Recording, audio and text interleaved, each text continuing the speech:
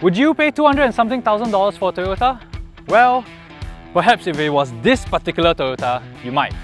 Welcome back to sgCarMart Reviews, and today we're driving the all-new Toyota GR Yaris. So before we start today's review, just want to quickly shout out Bridgestone for sponsoring today's video. If you are looking to replace your tyres, then Bridgestone is an excellent choice. They are, after all, a global leader in tyres. This is what is known as a homologation special. Basically, to go racing in the World Rally Championships, car manufacturers have to build a race car based on a production car, of which 25,000 have to be made for the road. So, this car was designed specifically with racing in mind, and it was built with that particular purpose.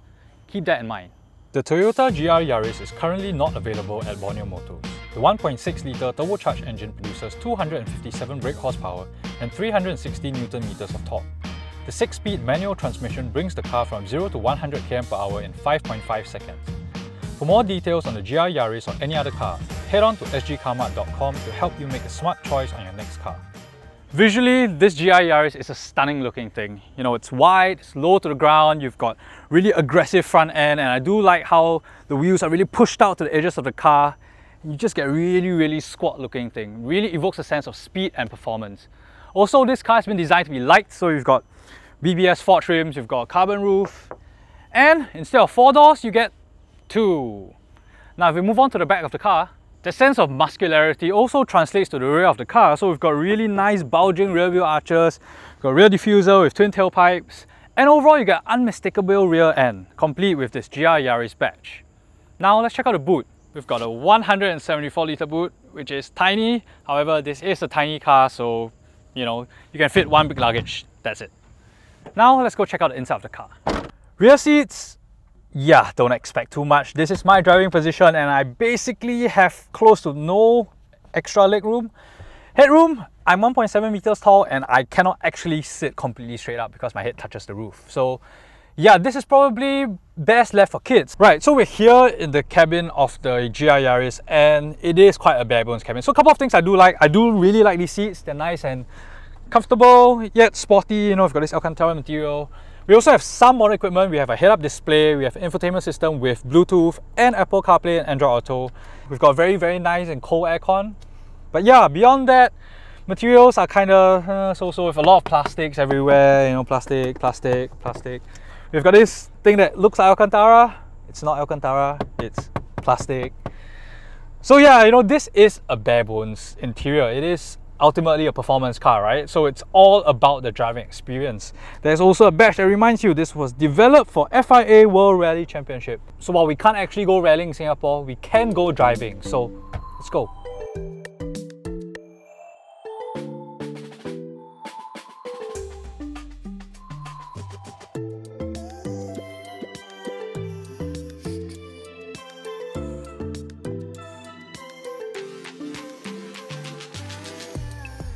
Some quick numbers with this car. Under the bonnet, we have a 1.6-litre turbocharged engine that produces 257 brake horsepower and 360 Nm of torque. It's a lot of power. It's actually the most powerful 3-pot in the world right now. Also, this car is very light. It's under 1.3 tons. As a result, 0 to 100 takes just 5.5 seconds. So yes, obviously this is a really quick car. Also, it's a manual, so that does add to the sense of driving involvement with this car. You know, nowadays it's really rare to find a manual car. However, what's really special about this car is just how chuckable it is. So, you know, I'm doing reasonable speeds, you know, just a little bit of steering and the car really just changes direction so instantly and with such a sense of agility and sharpness. And that obviously comes down to the fact that it's light, it's small, it's a short wheelbase, you have a really sharp steering, not the most communicative steering, but you know, very accurate. And I love that about this car. You know, it's fun, it's not overly complicated. You just drive it however you want it. And the engine does a very good job of egging you on all the time. You know, there's plenty of power, but there's so much usable torque all around the torque band, and it's really fun to drive this car. It's not common to find cars like these anymore, and you know, there's a reason for that, right? You can tell that this car was was made and was designed specifically with really sporting ambitions in mind. And that's fantastic. I also do like that the suspension isn't overly stiff. You know, there is some give in the suspension, and as a result, the wheels are always able to find purchase on the road, no matter how sort of broken or poor the road may be, and that's great. Couple of downsides. It's a manual. It's not the greatest manual gearbox in the world. I think in terms of the slickness and how the gears slot into place, it's alright. Yeah. And I must say the sitting position is quite high. This is the lowest possible sitting position, and it's still a little bit high for me. So yeah, those things, yeah, you know, some downsides. So with a car like that, really where you want to be is around corners. And yeah, you know, there's so much traction. You know, you can dive deep into the corner, get on the power early out of the corners, and yeah, it's just so much fun. It's so engaging to drive, and that's fantastic. And of course, when we talk about grip, a key element is the rubber that connects the car to the tarmac. So if you are driving a performance car, perhaps something like this GR Yaris, then you want to check out Bridgestone's Potenza Sport tyres. These tyres are designed in Europe and are meant for ultra high performance driving. So obviously Bridgestone has invested plenty of R&D to ensure that in both wet and dry conditions, these tyres offer plenty of cornering grip, stability and braking, but without sacrificing everyday comfort. And with this car, with this engine and this chassis, it really eggs you on to push harder, to drive a little bit faster. And I love that about this car, right? You can tell that this was exactly what it was designed to do. It was designed to corner in that sense. And that's fantastic. That's so much fun, and it's so engaging. This car's motorsport DNA really shines through, and that's what you're paying for. You know, it delivers an experience that's so different, so racing focused. That's a really, truly remarkable thing.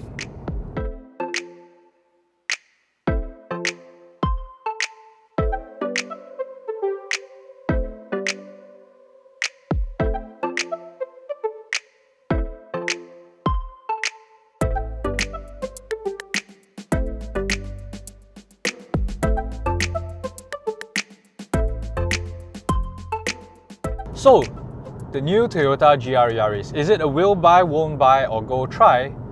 It's a go try.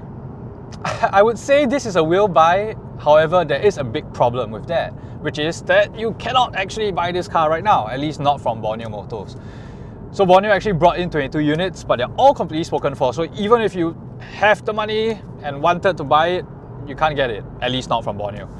However, if you do get the chance, I would really implore you to go and try this car, whether you have a lucky friend who managed to buy this car, you can try it at the showroom, etc. Go in, sit inside, go and drive it and experience what it's like. I know for 200 and however many thousand that people are asking for this car now, it's a lot of money, right? For most people, that's probably too much money for what's essentially a small Toyota. However, you must understand something, right? This isn't just any normal car. This isn't a car for most people. This is a performance car, and a very particular kind of performance car. You could compare this with cars like a GTI or Megane RS, but again, I don't think there is a direct comparison, because those are your more, say, normal or typical hot hatches, right? Where you take a standard car and then you put in a big engine, go faster bits and stuff like that. This car was built purposefully to go racing, and that motorsport DNA really comes through in everything that you do, whether it's how it drives, how it looks, how it feels on the road. And that is something quite remarkable. That delivers a very unique kind of experience that you'll be hard-pressed to find anywhere else nowadays. So remember how I said that Toyota built this car because they wanted to go rallying? Well, that was the plan. However, for the 2021 season, Toyota actually decided to use their existing 2017 car, and for the upcoming 2022 season, the WRC regulations actually have changed such that cars, the rally cars, now need to run hybrid powertrains and completely different thing. So yeah, this car isn't going to be rallying in the WRC. I mean, there's some talk about this doing some rallies in Australia and stuff like that. So effectively, this GR Yaris might be the closest you would get to Toyota's rally car, at least as they originally intended it to be. So with a car like this, you're not just buying a car, you know, you're buying an experience, obviously. You're buying something that's limited edition, something that's rare, something that's a collector's item in a way. But I think most importantly, you're kind of buying a piece of history, right? Whether you want to call these homologation specials, you know, road-going race cars or rally cars with number plates, cars like these nowadays can feel like a thing of the past, right? With the way the car industry is going, you know, these sorts of cars, they can increasingly feel like they're going extinct, or some people might even say they are already extinct. So the fact that this GR Yaris even exists here and now, man, that's really something special.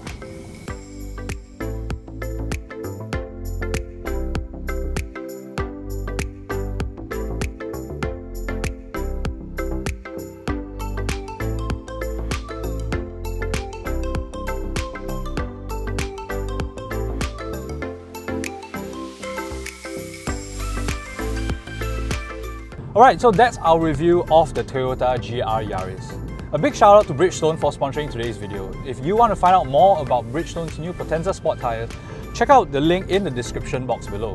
Do also like and share this video and subscribe to see more of our upcoming videos. Until next time, bye!